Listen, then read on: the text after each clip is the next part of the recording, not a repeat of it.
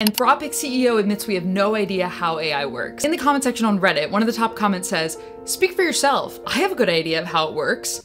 I love that. I love the idea that the Anthropic CEO does not know, but this random Redditor named Professor Aftercare, okay, he does. Now, I think something that we can all agree on is that we as a society do understand the bare bones of how large language models, LLMs, work. But what I want to convince you of is that the capabilities of AI that are the most impressive, that are changing society the quickest. So can you edit this photo of me? Can you summarize these text messages? The ones where you really feel like the AI understands, those are the ones that we do not yet understand. These behaviors are not only not pre-programmed, as in someone did not go in and manually write code that this is like the behavior you should do to summarize text. They're also in most cases something the model was not trained for. How the fuck in those cases do we have models that have these capabilities? How the fuck is a model good at reasoning or unscrambling a word or telling the truth if we never trained it for those things?